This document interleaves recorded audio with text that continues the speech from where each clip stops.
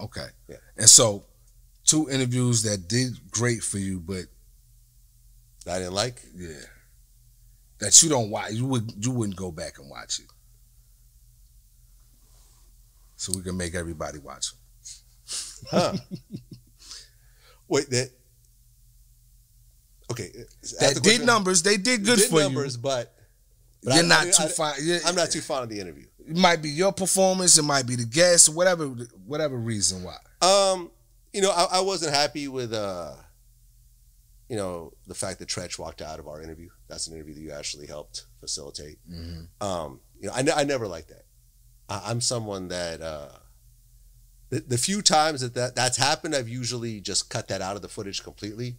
In his case, I felt it wasn't exactly a walkout. It was more of a just I'm getting too emotional and getting frustrated with you know, these questions about, you know, my friend Tupac, and you know, I just got to walk out at this point, you know. And me and him, you know, kind of gave each other a hug afterwards and so forth. Like, it wasn't like a right. But having someone walk out of an interview, I feel as an interviewer, you've somewhat failed, because you have to figure out how to ask these questions in a way that a person doesn't just say "F this."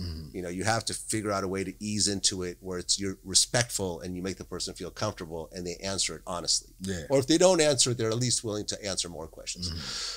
So that to me was a disappointment. It did numbers, and you know, everyone likes to see the walkout and everything else like that. But to me, it was it's dramatic. You know, it was a disappointment. I'm trying to think what else.